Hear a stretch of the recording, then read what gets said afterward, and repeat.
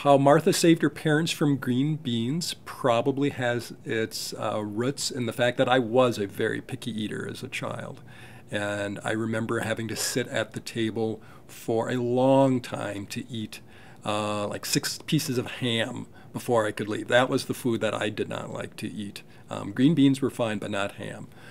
So I wanted to write a story about a child who was forced to eat a food that she didn't particularly care for, but I liked the fact that at the end of the story, she no longer has to eat that food. So I didn't want it to be a story that teaches a child, here's a food that's going to be good for you and you're going to learn to like it. So in the end, both the parents and the child kind of end up as the winner. And with that book, with the wonderful illustrations by Mark Fearing, I had virtually no input into the artwork. As is so often the case with picture books, the author and the illustrator are kept separate from each other. And Mark created all these wonderful images on his own. I got to see some of the sketches, and I had very few comments or things that I was concerned about. And then when I saw the final artwork, I just loved the way he created it, especially the green beans. The expressions on their faces. Every time I look at the book, I find new details that they're doing in there, whether it's the beans dancing the YMCA dance in the background or doing hieroglyphics on the back of the cave wall.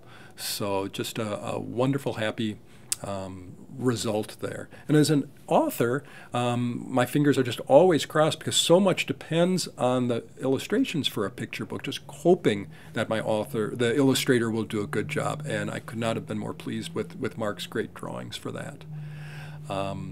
For the book Moo, which is coming, which will be out this fall, for Moo, it was a book that I originally wanted to illustrate myself. It's a one-word book. So to illustrate, to have somebody interested in that book, I had to do an illustrated dummy. I couldn't just send a list of moos to my editor and hope he would understand what I was talking about. So I did an illustrated dummy, hoping that I could be the illustrator. And while I was waiting to find out from the editor if they were interested in it, I received in the mail a postcard from a friend who was advertising his art show coming up. And on the postcard was a picture of a cow. And when I saw that cow, I thought, that is the way the cow should look in this book. And I know that editors don't want to have an author and illustrator kind of present a package together, but oh, boy, I want Mike to be the illustrator. I couldn't draw a cow as good as that. That's the perfect personality. So I approached my friend Mike Winutka to see if he would even be interested in doing this.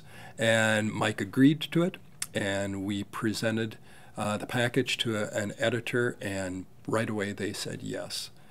And even though it was very hard for me to give up the fact that I wanted to illustrate the book, now that I've seen Mike's final illustrations, I couldn't picture it any way else. He captured the story so well. So I'm extremely pleased that Mike Winutka is the illustrator for this book. And add to that he's a friend of mine, because usually I've never even met these illustrators. So to have a book coming out with a person who's a good friend is just a double treat, joy there. And then finally, for Arlo's Artrageous Adventure, after having worked as either an author or an illustrator for 25 years, I finally get to do both parts for the same book. And as I was working on the illustrations for this book, my respect for people like Mike Winutka just grew and grew and grew, that all the work that he does to make his pictures look so beautiful was a high standard to live up to, and I'm hoping that I just didn't embarrass myself with my illustrations. So I hope that I didn't. And it's a flat interactive book. It is. It's about a boy who is dragged to the museum against his will, and he ends up having a much better time than he expected. And as he goes through the art museum, all of the pictures in the museum come to life. They're flaps. So you would open up the different pieces of artwork, and as the book progresses, more and more of the artwork comes alive. And the artwork interacts with each other and then interacts with the boy as well, too.